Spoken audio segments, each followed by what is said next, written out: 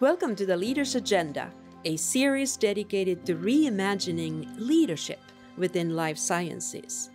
My name is Tarja Huuskonen, and I'm your host. The Leader's Agenda invites insights and perspectives from some of the very best leaders of our time, wisdom that you too can build into your own leader's agenda. Hey, thanks for joining. Today's guest is David Rogers, who is world's leading expert on digital transformation. He is also a faculty member of Columbia School of Business and the author of 5 books. His landmark bestseller came out in 2016. It was called the Digital Transformation Playbook. And it has, in fact, been published in dozens of languages and is credited to have been defining the discipline by arguing that digital transformation is not about technology. It is about strategy, leadership, and new ways of thinking. Just last year, David published a new book called The Digital Transformation Roadmap, and we're going to talk quite a bit about that book.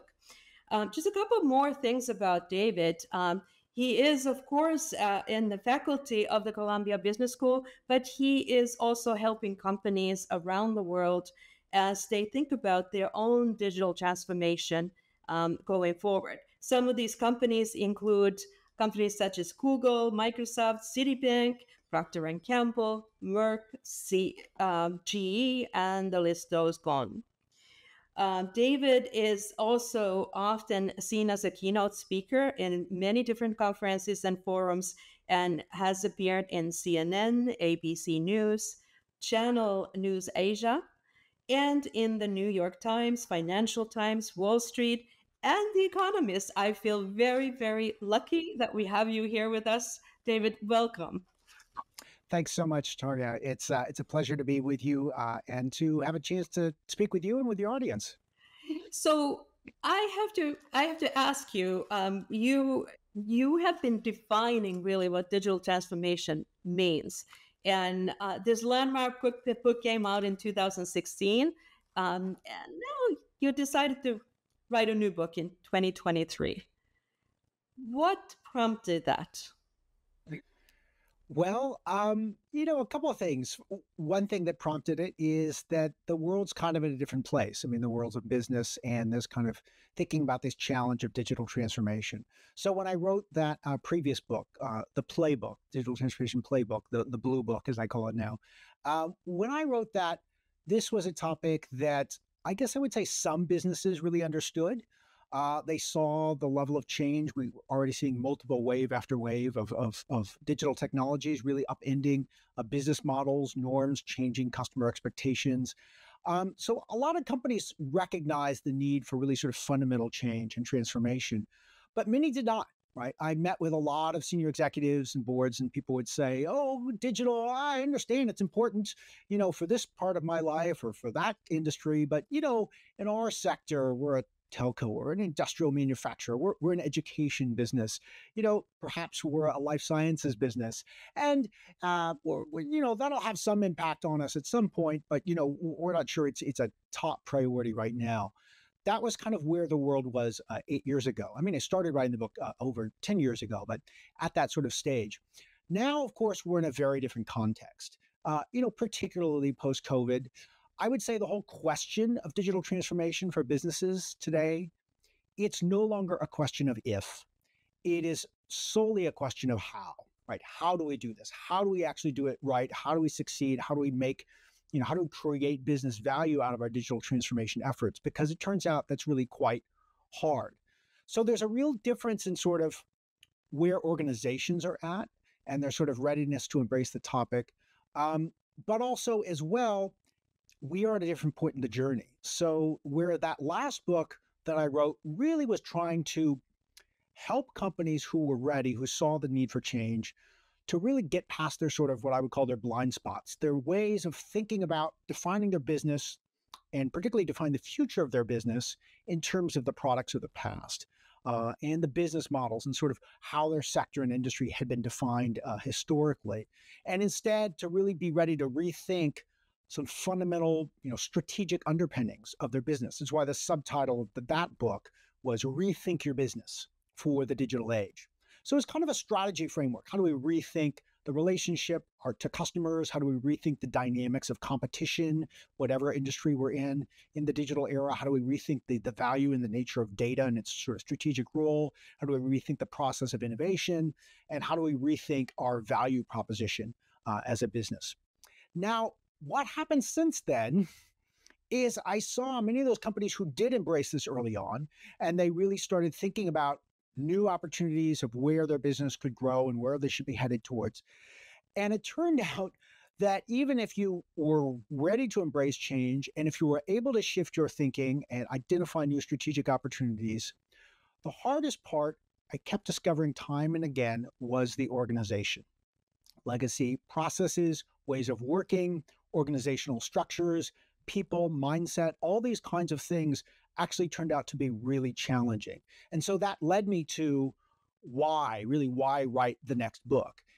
It is very much, it's sort of a companion book, and it is all about that side. It's all about how do we actually rebuild our organizations for an era of constant change. And as such, the target audience for this book, from my perspective, then became the legacy businesses, the established businesses that are needing to really rethink themselves and perhaps actually rethink their entire business model as a result of it.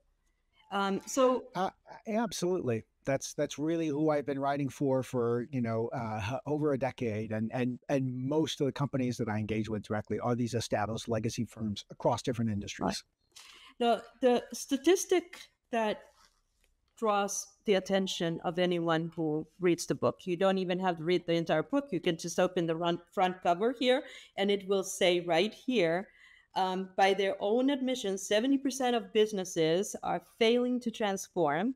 Across industries, established companies are held back by bureaucracy, inertia, and old ways of working.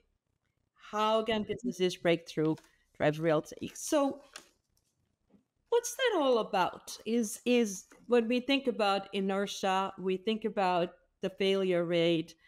This show is called Leaders Agenda.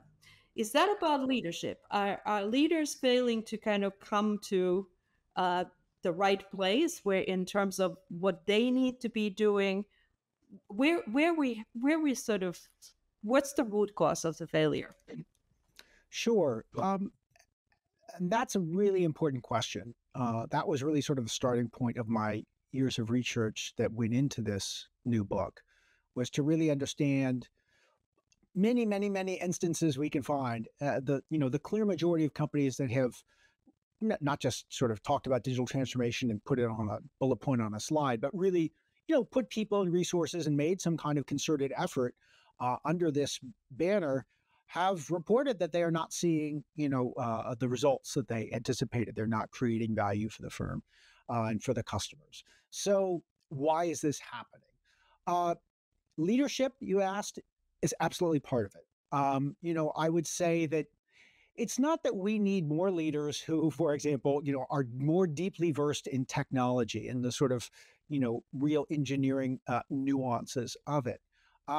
What we do need across the board is, among other things, we need leaders who truly have what's sometimes called a growth mindset, to, take the term from Carol Dweck, which is, when she first wrote that, when Dweck wrote that, she was talking about individual learners. And it was, does the learner, often a young student, presume that they are sort of good at, math or, music or whatever it is, as an innate ability? Or do they see what they are capable of doing as something that's fluid and flexible? And I might be terrible at math. It doesn't mean I couldn't become great at math. It's about experience and learning and so forth. And that's the growth mindset. We need this in our leaders, not just for themselves, how they think about themselves personally, but how they think about their organizations. I see a lot of leaders who really sort of define, well, what business we're in, what we can do, where we can compete, what value we can create. It's all based on sort of the history of where the company has gotten to today, rather than a mindset that, look, we may be facing tremendous change and volatility and new sources of competition and so forth, and dynamism in the market in the next, 12 months, let alone 12 years. But that's okay. We are up for it. We are an organization that can do things tomorrow that we never did yesterday. And you take that as a baseline assumption. So I think that's one of the fundamental things that we really need increasingly in leaders today that maybe we didn't need for a lot of organizations before. Mhm. And change is hard, of course. That it doesn't. We can understand it intellectually, but to actually make that then um, be part of the way we start rethinking everything within our organization. That part is not very easy to do. We're going to talk a little bit more about that. But I think that one of the things you bring up is complexity and, and the complexity of organizations and how do you, um, how do you intertwine digital transformation inside a very complicated or complex organizational model. Very Yeah, and important. that's Yeah, go that's ahead. when I said people found it, companies found it very hard once they decided and to sort of embrace digital transformation to actually carry it out.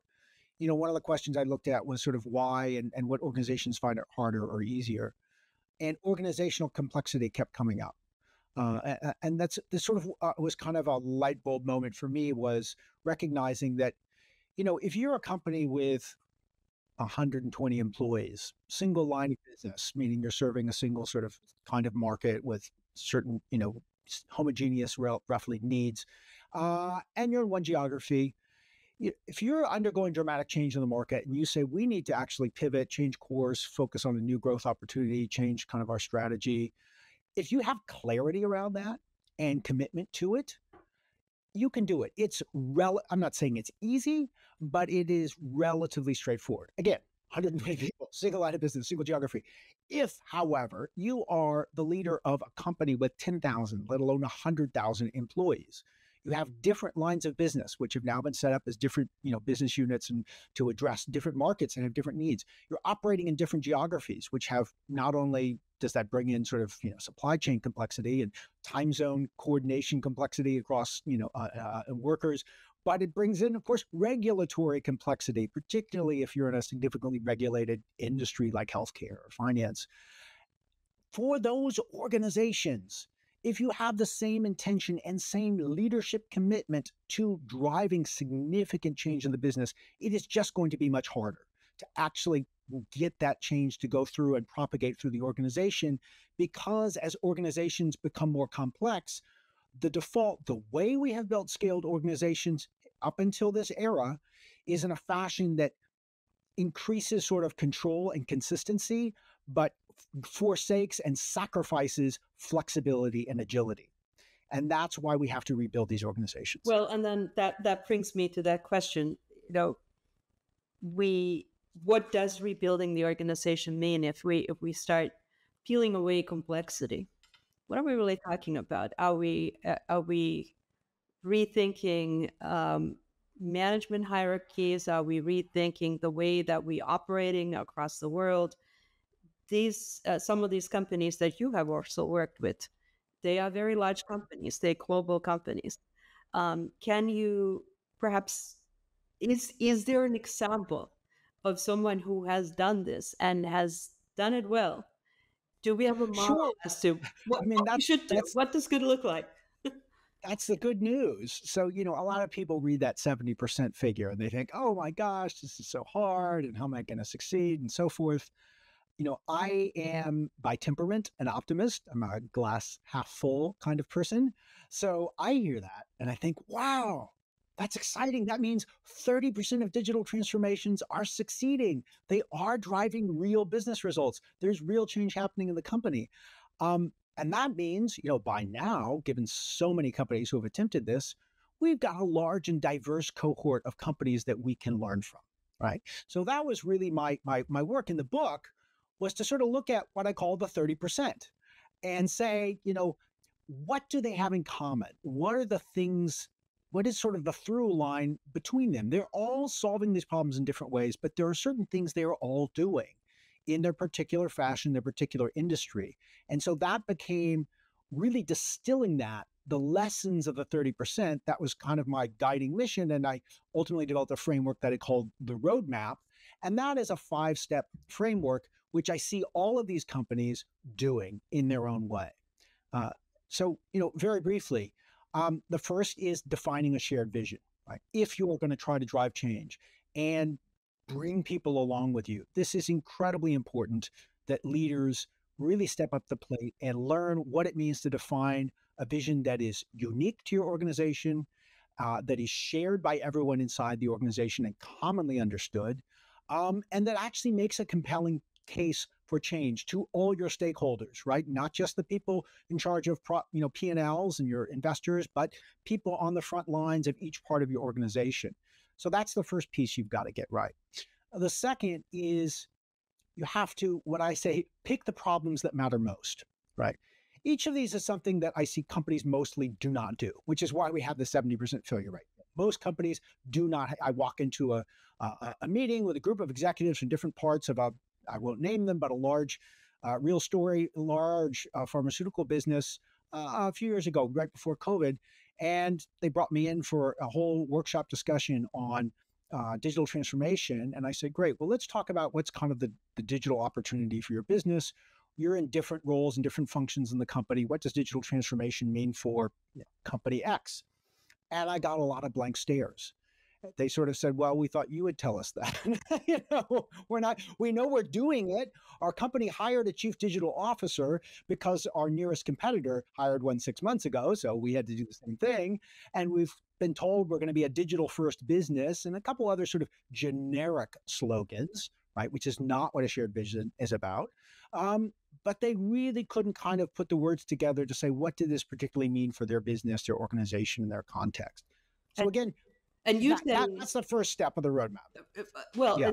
And so let's go back. And I know there's 5 steps, but I kind of want to go back to the shared vision for just a little bit there, because you specifically made a distinction between more, sometimes, too often perhaps, we think about the vision in context of the monetary side of the vision instead of really kind of the true value that we bring to the world.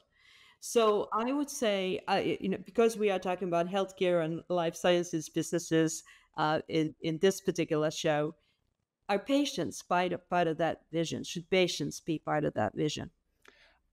Absolutely.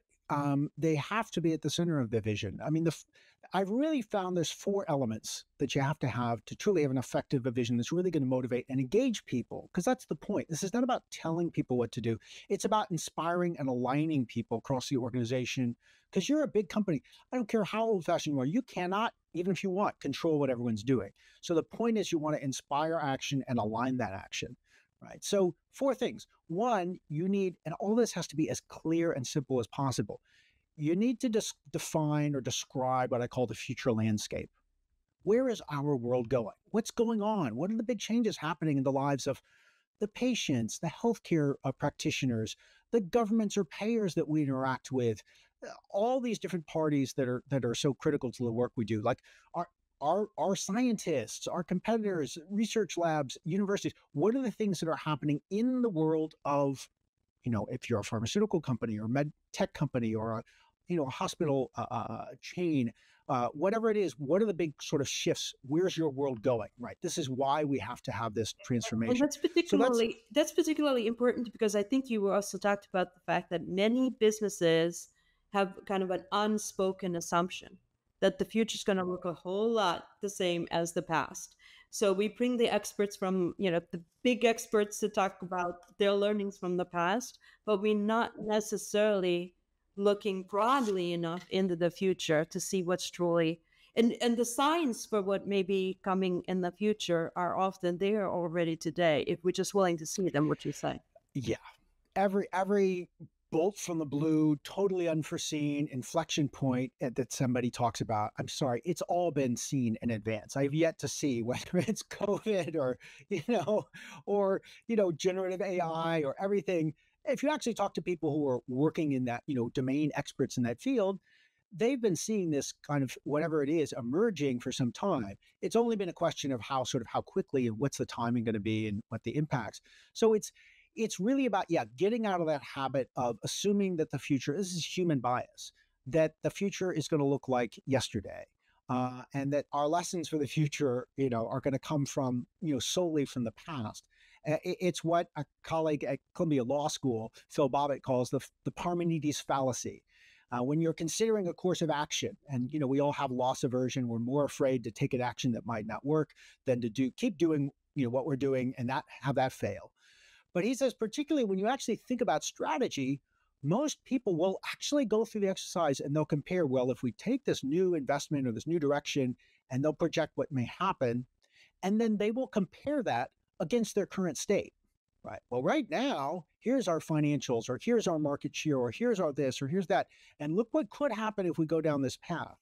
But he said, of course, the point is you're never going to be in the same state you're in now. Right. The baseline should not be today. It should be what's our best guess of what the future will look like if we stay the current course. So that's why you need to go through this exercise of really thinking about, again, what I call the future landscape. What are the key drivers? What are the new products that are emerging? What are the new entrants? What are the price pressures that are coming? What are the regulatory changes around, from payments to data privacy? All of these things are changing our context every day. So this forces you to recognize, we don't have the luxury to sort of stand still. We've got to think about the world is a moving target. And do we keep moving? Are we kind of on a good path now? Or what are the things that we need to adjust? Yeah, and I actually love that pivotal question of how long can we stay in business if we do nothing, if we just keep on going the way we did? I mean, that's an eye-opening question, right? If you can't come to it any other way, that question will actually prompt a very different conversation. So then the next step is pick the problem that matters the most. And you start with the problem, not the opportunity statement, which we so much love. So tell me more about the problem. How do I come up with the problem the right way? I call this stage pick the problems that matter most. And so the point is, this is about defining strategy in terms of what are you going to do and what are you not going to do? What are you going to prioritize and what are you not going to prioritize? It's very easy in digital transformation efforts. You start looking at lots of technologies and you get excited and you have this long list of all the things you could do. And any of them individually is an interesting idea or worth sort of considering. But then you have this initiative that's supposed to change the company, and instead it's just kind of 100 pilots shooting off in different directions. Look, I know you had Gary Pisano on, and that was a point he was making about sort of corporate strategy in general, as you guys were talking, is that most companies, there's this, endless list of like everything's a priority. And there's a lack of a sort of a shared understanding. Look, these are the things that we have consciously decided to set above others. So that's really what this stage is about. And the thing that I've learned about strategy over the years is a couple things. One is that it's about choosing what to do, what to focus on and what not to focus on. Right? There's always trade-offs. The other is that it has to be done at different levels of the organization, right? It's not like a retreat that happens once a year and some team goes off and they figure out the strategy for the company, and then that's published on, email or the intranet or something, and everybody's supposed to get briefed on it and you're done, right? Someone needs to be really defining the strategy for the whole enterprise, right? What's the future landscape? Also, what's what I call our right to win, right? What is our unique opportunity, sort of unique advantages and strengths as a business?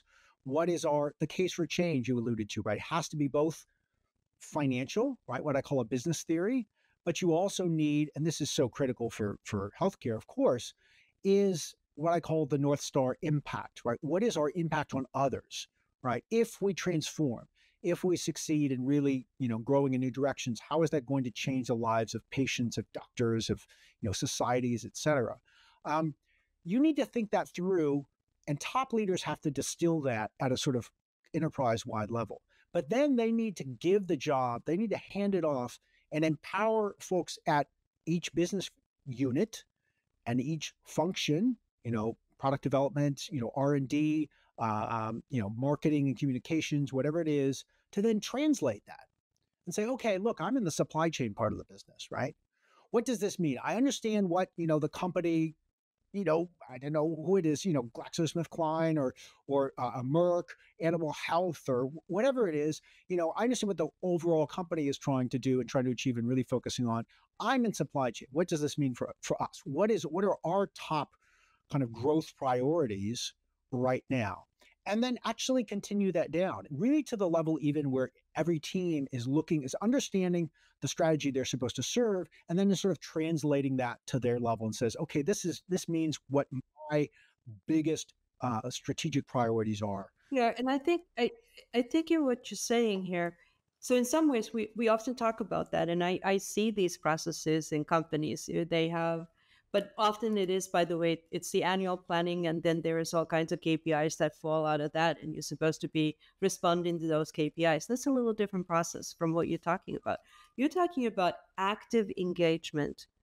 So if I start with the problem, and let's just say that I'm in healthcare field and I'm focusing on patients, I can tell you that all the life sciences companies, all the medtechs, biotechs, there is patients someplace there that they're going to very much and should be focusing perhaps even more than what they are today because the opportunities are many. And if we start bringing in sort of what's happened on the patient side of things, I mean, we have made amazing advances in the last 10 years in all kinds of ways because of innovation. However, how accessible new care models have become has a lot to do with how we implement, how we translate those technology advances into real healthcare solutions. Absolutely, and of course, life sciences because it is so human centric, but also so sort of technologically cutting edge in terms of medical science. It's such a great illustration of this distinction, what we call the importance of falling in love with the problem and not the solution, right? Understanding there's a difference between yes, we need the scientists who are pushing the science forward and creating CRISPR or, the first mRNA, methods and so forth, and then creating something, but even creating something like a vaccine, right? Okay, that's solving the problem, right? This is now applying the technology to address a specific, in the case of COVID, a pandemic, right? A new rampant virus. But you've got to keep focusing on what's the problem you're solving. Because, of course, as we know from our experience, having the vaccine enough does not actually make people healthy. There are all these other, additional issues that have to be solved just as much as the mRNA development has to be solved. You've got to solve the distribution. You've got to solve the production. You've got to solve the public health. You've got to solve the acceptance. You've got to solve, the public health, messaging and communication and how to get people in many societies like ours where lots of people don't have a regular relationship with their healthcare provider, and so they aren't ready or willing or comfortable to adopt a new kinds of vaccine because they aren't having the conversation with the one person who is most likely to be able to actually really make this something they can sort of understand and think through within the context of their own lives. So all of these things, if you don't address these problems, building the science alone is not going to have the impact. Yeah, so I would then say, okay, so we need to, so I'm translating that back to sort of my frame of, I'm in an innovation process in typical life sciences organization today. Let's just talk about medtech or even diagnostic. I mean, diagnostics is a very hot field right now because by the way, that is where AI is already very much incorporated into innovation in very, very specific ways. We'll talk a little bit more about that later.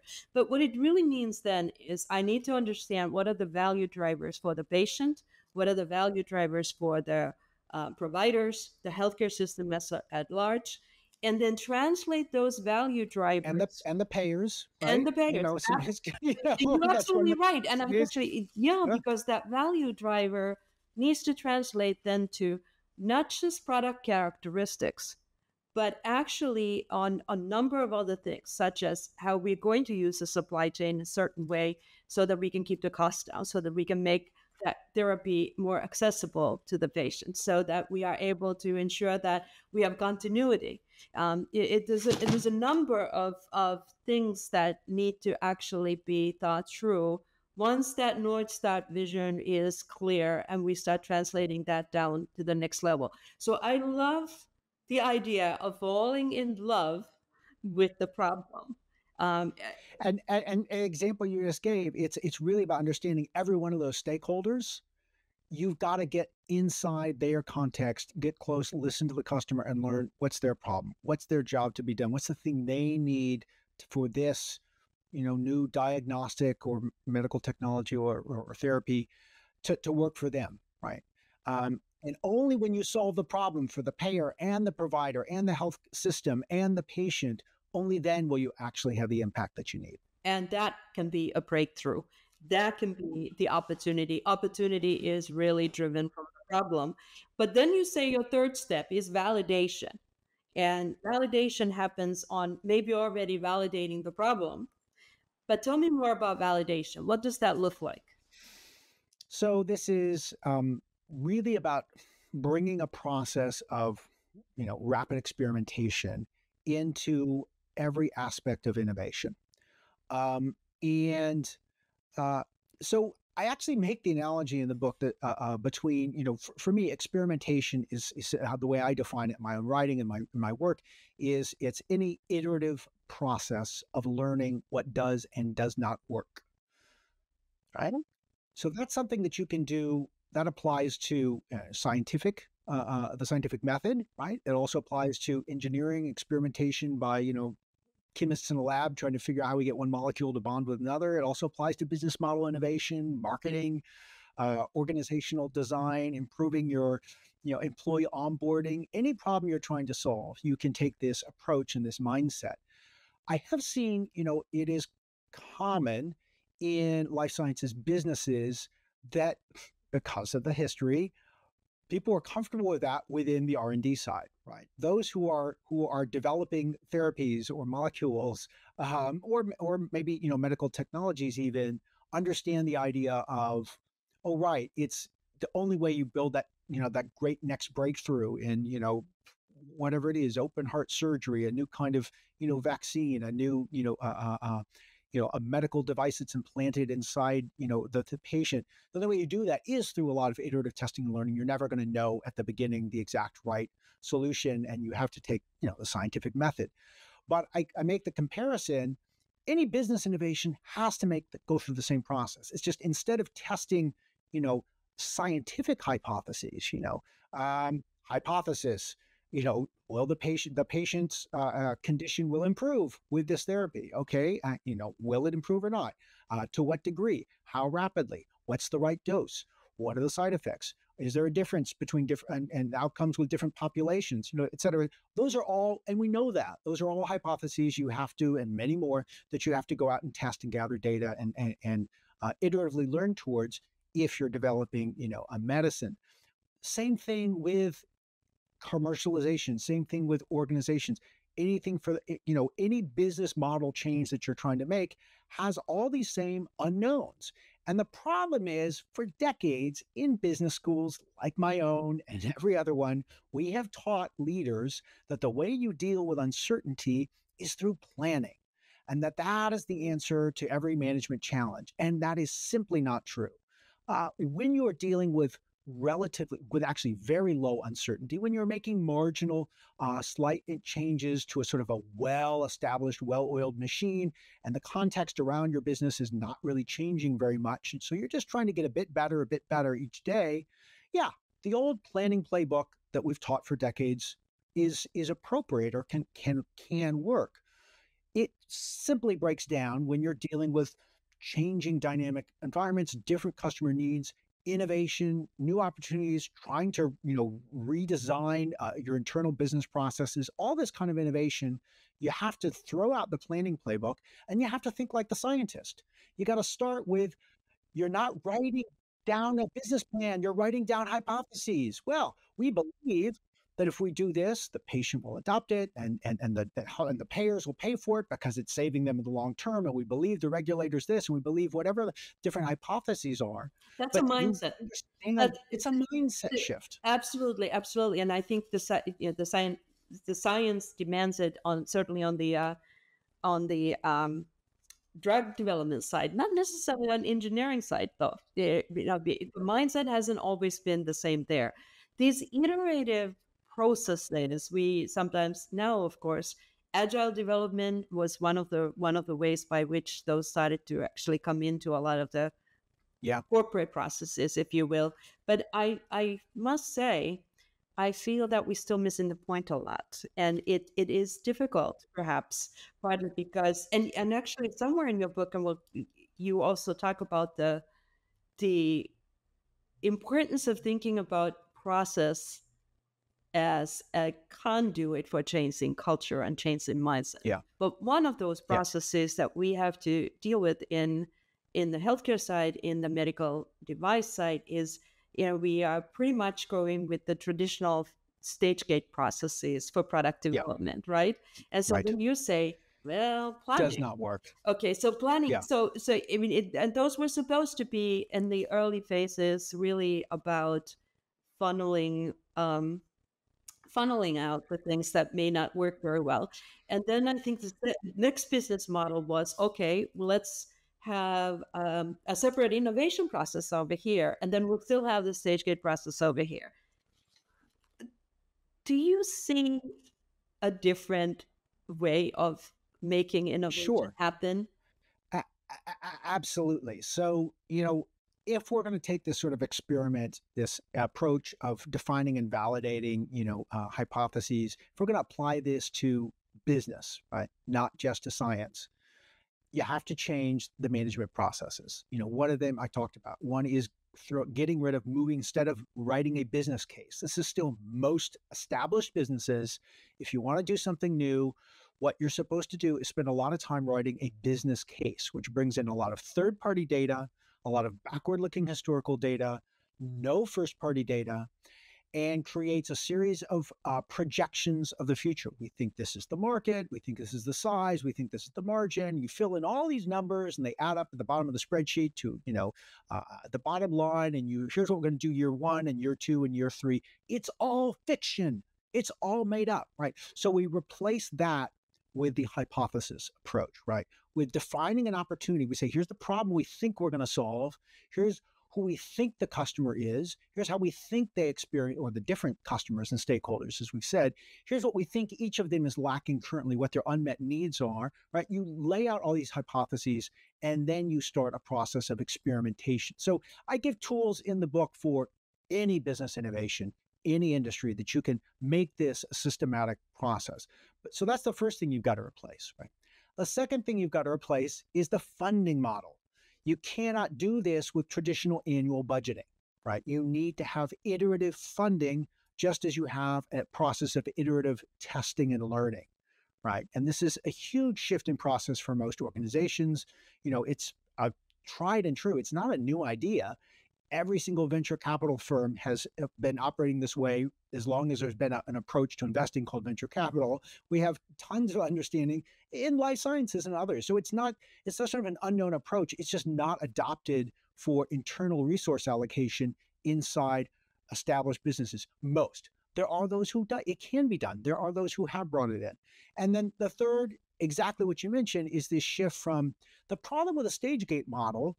You're trying to sort of manage uncertainty, but you're sort of going halfway there. And it doesn't really address the fundamental problem, because it puts you into this, you mentioned agile software development.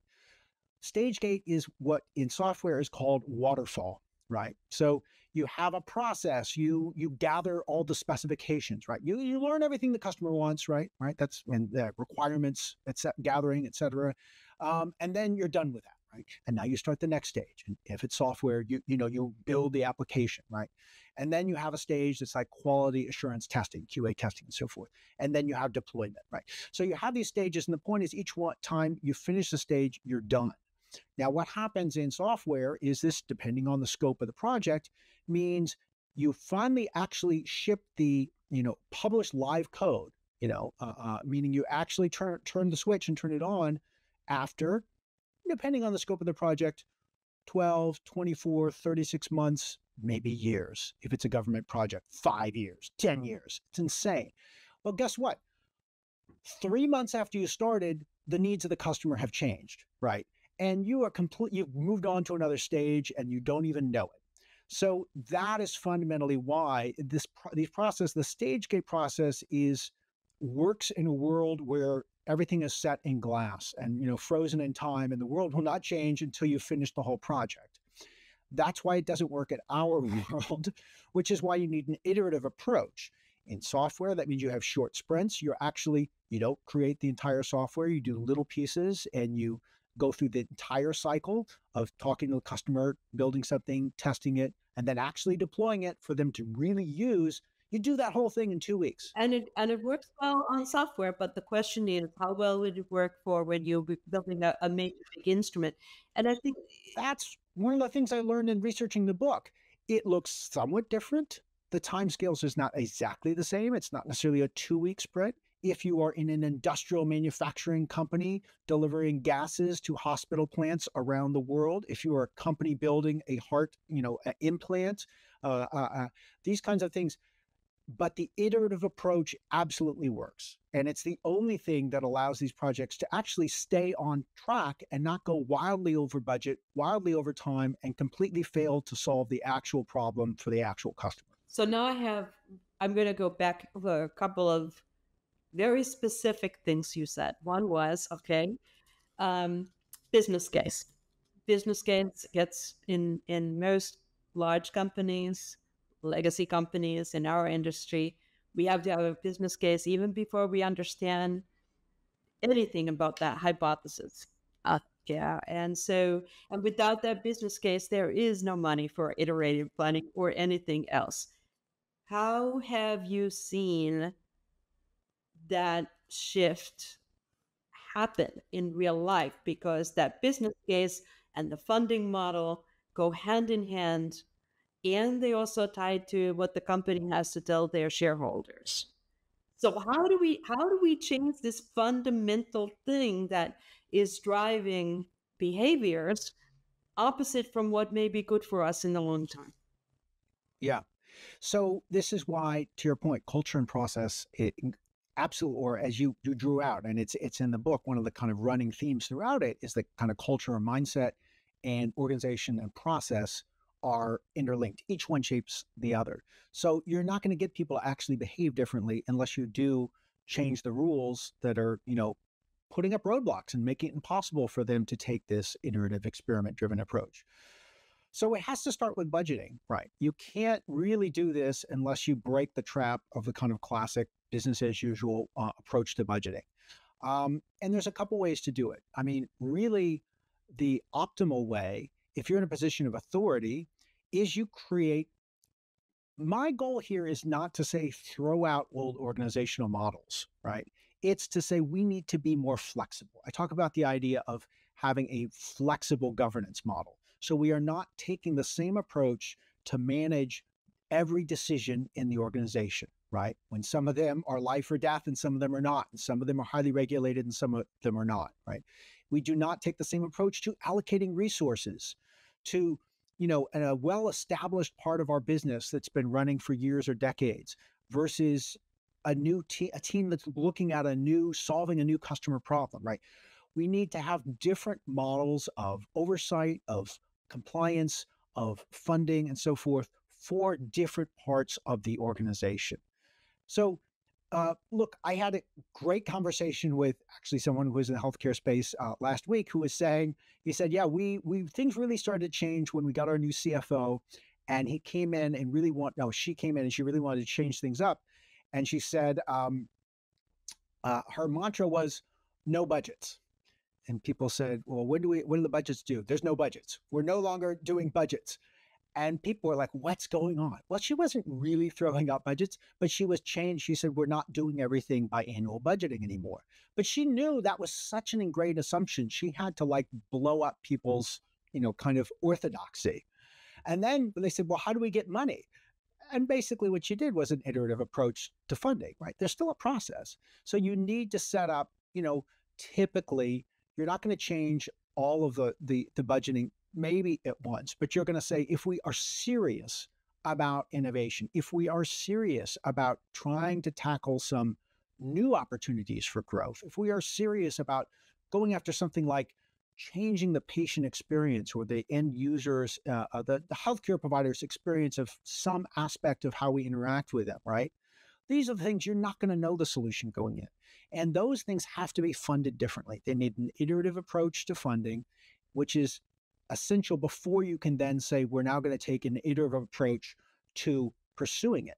Because if you say the team, I want you to rapidly experiment and do whatever and see what's here, and maybe it's a huge opportunity. Honestly, probably it's not, right? You should assume most new ventures are going to be shut down. Well, but if you give them all, if you greenlight them all with 12 months of funding, and then your assumption is that 70% of them will be shut down. And honestly, 50% of them should know that they should be shut down within 90 days. Like, it shouldn't take you a year to figure it out. Well, why are you funding them for a year? And that's why there's this whole business case, because we're giving too much money up front, right? In the first round of iterative funding, you want to give as little money as possible. Yeah, and I'm getting very excited over here as I listen to you, because that's also one of the reasons why we see these projects going forward that really should have been stopped a long time ago, but we won't. It's the sunken cost thing, right? Um, The I sunk think, cost fallacy is companies have to get much better. Companies think it's hard to come up with ideas and to empower people to try new things. That is not the hard part. The hard part is getting comfortable and really good at shutting down most of your cool, exciting, promising new ideas, because most of them won't actually work. yeah, and I think you talk about the difference between are we paying to learn or paying to earn, and there's a time for both. And there's a time for the financial case. There's absolutely a time to say, okay, well, now we're going to really figure out our projections of the unit economics and it does, at what point is this going to turn a profit? What's the scale? All those things are essential questions, but you don't start with them. That's right. Okay, so I think we've covered four now. We ended up going, we've done the validation part. We got to managing. We didn't call it that, but we got to the governance conversation, which is about how do you manage at scale, right? Exactly. So the third step is like, what does the team need to be doing? How do you actually take a business opportunity or business problem and take this iterative approach to agile software team in short cycles and sort of, test and learn and build. But the fourth step is what we just talked about. It's the funding process. It's the shutdowns. It's the oversight process. Having a different kind of governance model for these opportunities and these teams than you do when you're running a sort of a steady state part of your business. Good. And then the fifth one, grow technology, talent, and culture. You put those three together and in sort of one point. Why? So they are all, in a sense, capabilities. I wanted to make the distinction between, as we think about digital transformation, we commonly start here. I see a lot of organizations who say, well, we know there's going to be some growth opportunities. We know things are changing. We know data is going to be more increasingly important. So what we need to do is improve our technology stack. We need to invest in the data we have. We need to hire a bunch of developers and business model innovators. And we need to, and then we'll be ready, right? That doesn't work. The reason why it doesn't work is because there is no generic set of technologies that every business needs in the digital era. There's no generic sort of talent mix that you need.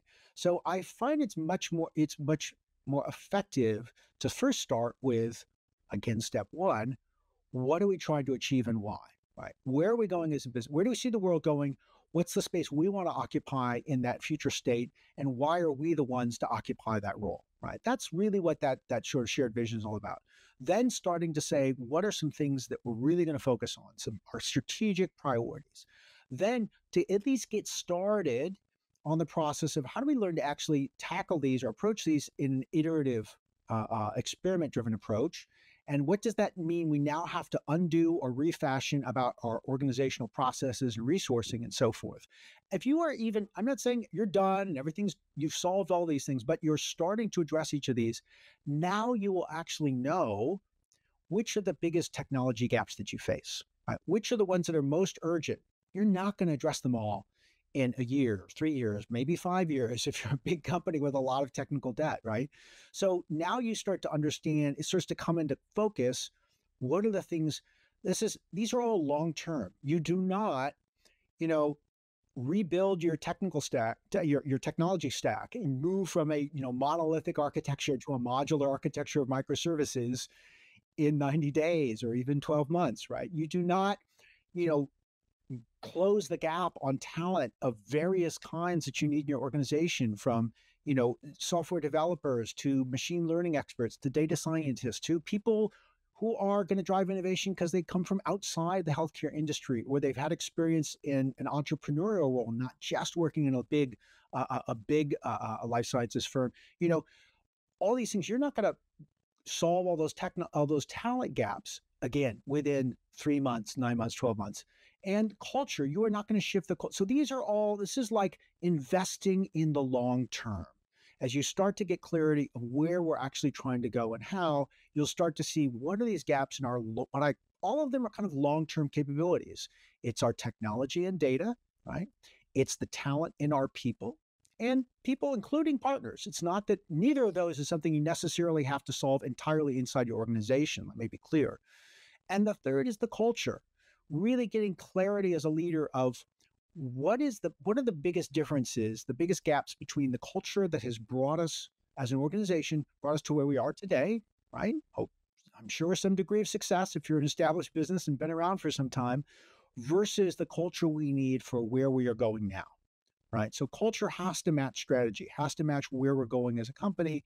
And as you get really clarity as a leader of what are the things that we need to shift, maybe we need to become more data driven and less, driven by expert opinion. Maybe we need to become more collaborative across people with different functions and silos and different backgrounds rather than being sort of insular. Maybe we need to become, as a mindset, more kind of willing to take risks and be entrepreneurial and less sort of looking for approval and someone else has to make the decision, right? Whatever those shifts are, really being clear about them, and then you can start to really sort of focus on how do we change them over time. So going back to the 30% now, Yeah. that have succeeded, are there specific cultural characteristics that we can clean out of those 30 to say these are the types of things that we need to see in the culture? How are they have they changed for also their power structures? In terms of the culture, yes. I mean, I would say there are some really common shifts. Um, I mean, I alluded to a few of them already. The shift from sort of a lot of organizations whereby, you know, culture is really about behavior. I want to be clear. It is not about sort of our ideals and our virtues and what inspires us or something. It's actually about, like, when we're talking about organizational culture, it's about how do we behave? How do we run a meeting? How do we make decisions? Who do we CC on an email? These kinds of things.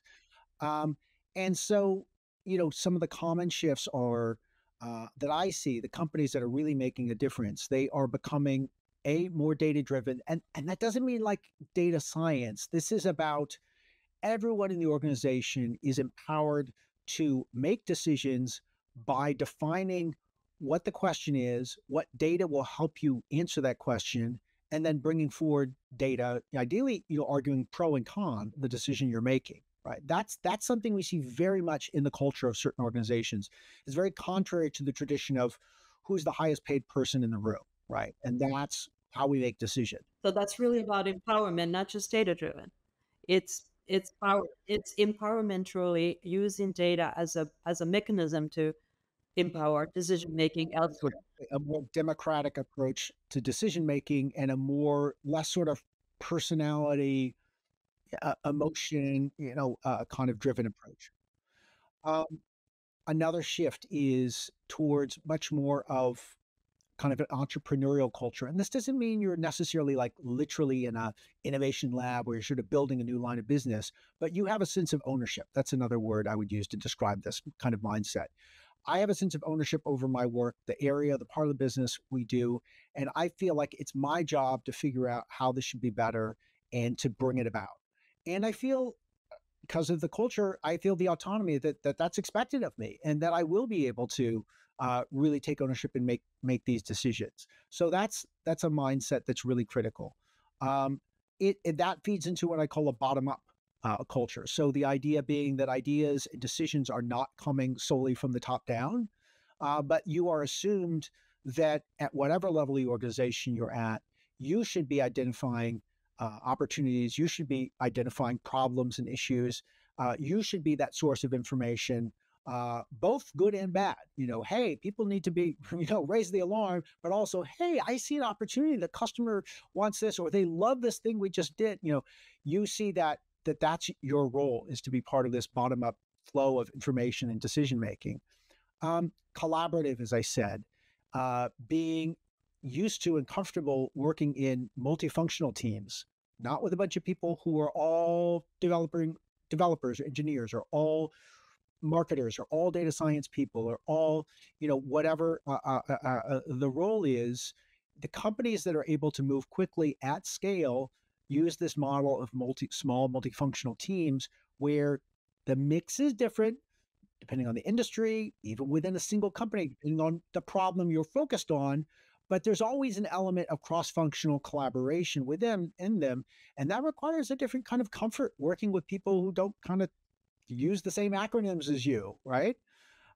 So those are just some of the most common I've seen sort of culture shifts that organizations are going through. The last I mentioned before, I think also, was risk taking. The idea of, rather than looking for the safest bet, not sticking your neck out, don't do something that might, attach your name to something that might not work, to being a little more comfortable, actually a lot more comfortable, taking risks because you see that it is not punished, that it is, if they're smart risks, or risks, taken thoughtfully and managed thoughtfully, to mitigate the degree of the risk, but knowing that you're trying something that may well not work, that's actually recognized and even, commended and rewarded. That really starts to shift the culture around what people are willing to And do. and that last piece is critical, and totally inherent in this iterative idea of even thinking about the business at large. So you're taking risk, but you also de-risking by the short cycles. So you understand what it is that you're learning, and hopefully putting that learning into good use. So then technology, because this is about digital transformation. And fascinating, isn't it, here that we coming almost to the end of our conversation here. We haven't really spoken about AI. We haven't really spoken about all these new technology opportunities that are out there, nor the challenges around those, like privacy, cybersecurity. This wouldn't be a digital conversation, really, would it now? But I have to ask. And that's for a reason. I talk about, at the start of the book, when I lay out, my definition of digital transformation, is actually that, digital transformation, as I define it, is this: it's the transformation of an established business to thrive in an era of constant digital change, right? So that really underlines three important truths here. First, just as you sort of said or teed up, digital transformation is not about the technology, right? It's about the business, right? You're using technology, but the aim, the goal is not to have more technology, or the best technology, or the newest technology, or say, look what we're doing with, hot technology X. It's to make an impact on the business, on your customers, on your stakeholders, and on your organization. The second is that this is, as you underline, this is about established businesses. It's not about a new startup, right? It is fundamentally about the challenge and the opportunity of, if you already have an organization, customers, products, services, revenue, business models, all these things are in place. Those are both a boon and a benefit, right? It gives you resources to invest in new things. You've got customers already. All these things can help. But they also, if you are not careful, all of these things that are already established will become the biggest barrier to change and innovation. And the third point in that definition, remember, it's thriving in an age of constant digital change, right? The third point is, digital transformation is not a project with an end date. It is a continuous journey. It's a right? continuous journey. because the change is not slowing down. Every, it's not that like the internet arrived and okay, all these old companies have to spend a few years and kind of reorient themselves and then they're done. All right. You can say, okay, check, we did that. No, it was the internet, it was e-commerce, then it was streaming media, then it was smartphones, then it was cloud computing, then it was internet of things, then it was predictive, artificial intelligence, then it was, metaverse and AR and other stuff, and now it's generative AI, and there's going to be something next. Each of these waves keeps accelerating the move to the next one. So we just got to get better and better at it. So as the companies are hiring these executive level new roles, I think, for digital transformation, is that the thing to do? I mean, it's often helpful, particularly in the early stages. If you're making this a priority, you want to have someone who has a view of what's going on, right? It's not, I saw early on, and still sometimes companies think, oh, a chief digital officer, and well, there's a C in their title, so they should have a bunch of resources and budget. It's almost like a separate, unit or business unit. That's not really what effective people are set up for. This is about a role that is much more about coordination and influence. It's much more about keep bringing people together, aligning people, agreeing on an agenda of what matters, helping different parts of the company from the CFO to compliance to product development to everything else to think about, okay, what do we actually need to change in the way we work to make this really happen? Having an agenda that has a CEO's backing. That's why it's a tough job, and it's really helpful to have someone doing this. The CEO can't do it. They have other things they've got to focus on. This really requires dedicated focus. But over time, if you actually start to change the processes, you start to change all the things we've been talking about, it starts to take hold. It becomes part of the strategy of every business unit. It's not some big digital transformation budget. You're actually changing every budget, like how it's spent and why. Once that happens, you probably don't need this person, right? Or you don't need that role. The person often will move into another job in the company, is what I've seen. Right. And I actually like this your your pillar number 5 really being about capabilities, because it's understanding that the capabilities themselves that we need to have, they have a different nature going forward, and they are enabled. They are enabled by technology in multiple different ways. Therefore, we do need to be technology savvy. We need to be open to using technology differently in our lives, and actually, specifically in places where we are very data driven. We have massive amounts of data. There's a huge opportunity, of course, very quickly. Um, what I guess I have to ask you now a very technology specific question, because AI is everywhere, and every time that we turn around today, there's something more that is said about AI in context of business, in context of our personal lives. What do you say about AI? Is it changing everything? Um, what do you make out of all the Artificial intelligence it's a very broad term, and it started as sort of an academic category and sort of a field of study, but it's now become really, particularly in the last dozen years or maybe even 15, because of the development, because of the breakthrough, and people have been thinking about learning systems, right? And developing versions of them for decades, right? But what's happened is one approach very broadly to artificial intelligence, to creating systems that simulate, human decision making and cognition and so forth, is machine learning. And that is creating things like an algorithm that actually trains itself, right? Rather than, classic example, a mathematician creates a model to forecast, I don't know, consumer demand for certain products, or, some other thing in your industry. Then what happens? The next year goes, you get new data, the model doesn't quite perform. And so a human, statistician, probably the one who created the model, looks at the latest data and they say, oh, you know what, we should tweak the weightings, or we should add this other variable in that would have been a little more predictive this year if we'd done that. With a machine learning system, the idea is the model, the algorithm, the formula trains itself. So you feed the data back in.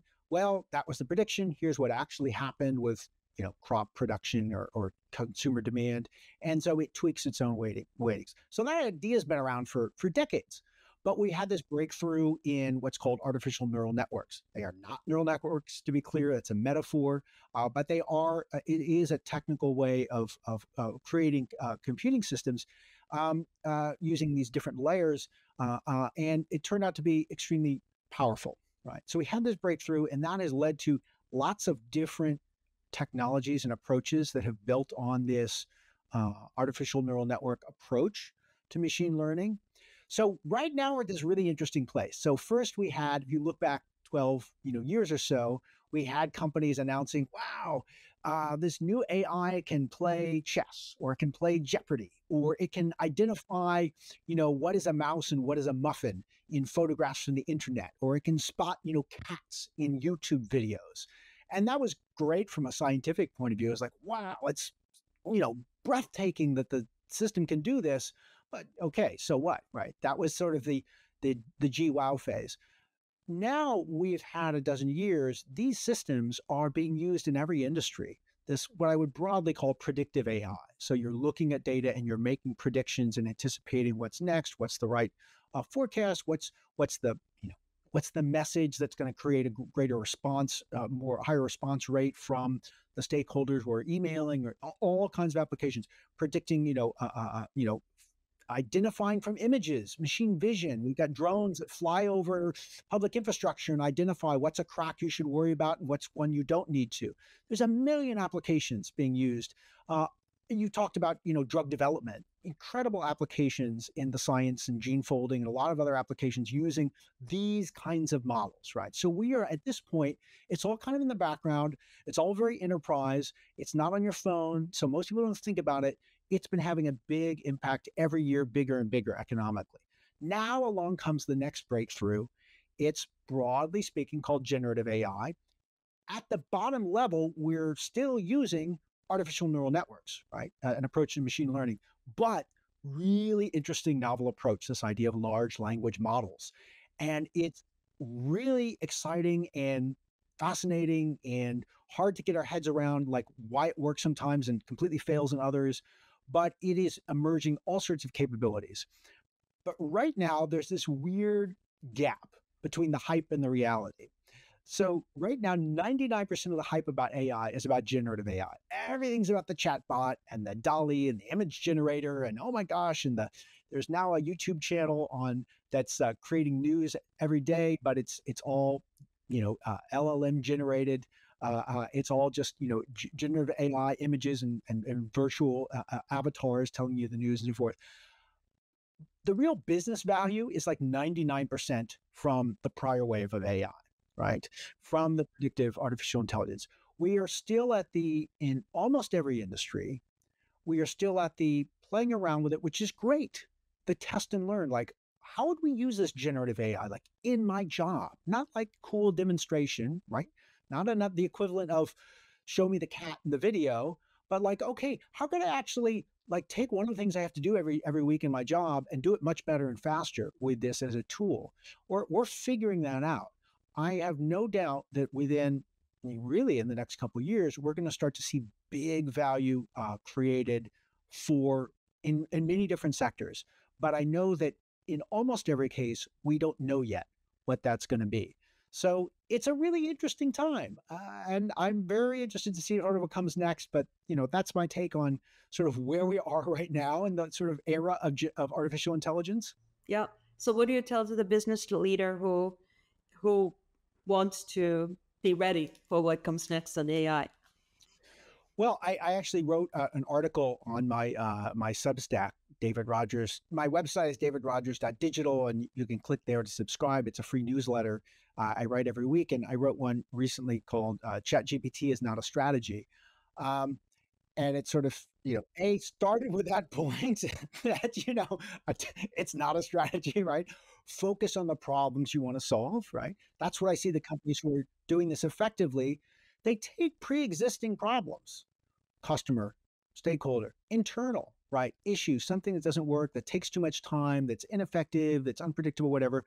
And they ask, could we use one of these new tools to improve this, right? And the advice I lay out in that book is actually how do you do that as a process, right? How do you set up people inside your company right now to be experimenting? Really low stakes, low cost experiment. This 2024 should be the year of learning for generative AI in almost every organization, right? Don't be thinking, oh, we're going to get a big financial payback or windfall in 2024. But it's a great opportunity right now to start figuring out where could this really start to fit into our business and really make more and more of a powerful difference in the months and few years ahead. And the people thinking about that based on based on what we've just been talking about here, really need to put that thinking cap on in context of the future, in context of the problems that they want to go after, as well as this whole idea that we have the right to win, right? So if I love that in your book as well, that we figuring this out because future is as much ours as anybody else's, but we have to go there. You've got to know, why, what makes your business unique? Why does the world need you? Why would you be missed? Why would the world miss you if you were gone as a business? Is a common question I'll ask to leaders. And you got to find that answer. You got to know, and then you'll start to have that confidence to say, hey, yeah, we can do this. We can do these new things. We can try new things that are unproven, and knowing that many will not work, but we will manage, we'll de-risk them and put people and resources in appropriately. We'll learn quickly. And then when we find the things that are ready for commercialization, for development, we'll be ready to then really move in hard and fast and accelerate and bring them to scale. Because that's the great thing about an established business. If you find that right opportunity, it is easier for you to scale it more quickly because you're not a startup that doesn't even have people and is like, how do we? You have a lot of resources at your disposal if you know how to use them the right way, right? Well, David, it has been an absolute pleasure. I appreciate this. Thank you, Tarja. And just for our readers, I want to show this book one more time. It is called The Digital Transformation Roadmap. Absolutely. He's got it too. There we go. A little closer to the camera. And I will absolutely recommend reading this. There's so much more there than we could cover in 1 hour. David, what's next for you? I am just really excited to, I am meeting with companies every day across every industry, and really the chance to sort of work alongside them. I do a mix of advising companies, sort of executive workshops and keynotes.